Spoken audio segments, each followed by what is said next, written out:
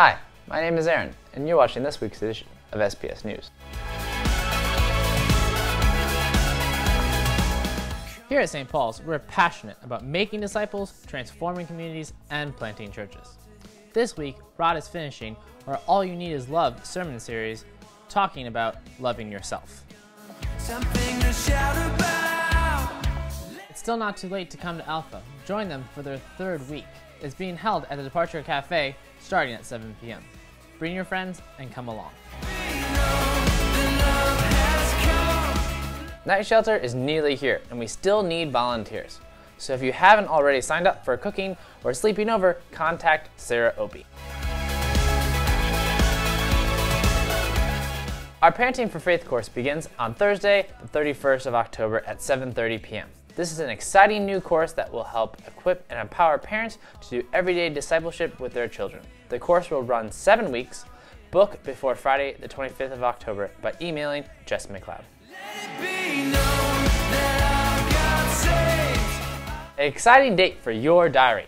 The firework party is coming up on Sunday, the 3rd of November, before the 6 p.m. service.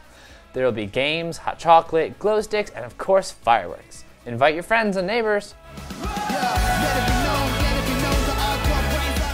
Coming up on Friday, November 1st, we're having another First Friday film. The movie will be The Hunger Games, a 15-rated film. Come and enjoy fun, fellowship, and some popcorn and treats too.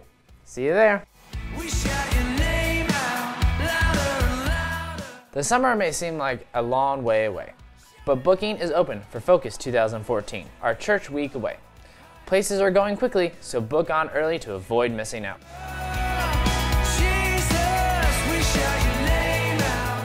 If you're visiting here for the first time, you're so very welcome. We would love for you to experience all aspects of SPS, so do complete the More Than 4 challenge. Come to SPS for more than 4 weeks and find out what being a part of the SPS family is really like. In the meantime, do fill out a Connect card. They can be found at the back of church and pop it in the red Connect box at the door. Well, that's all for this week. For any more information, go to our website, stpaulshadwell.org. Have a great week.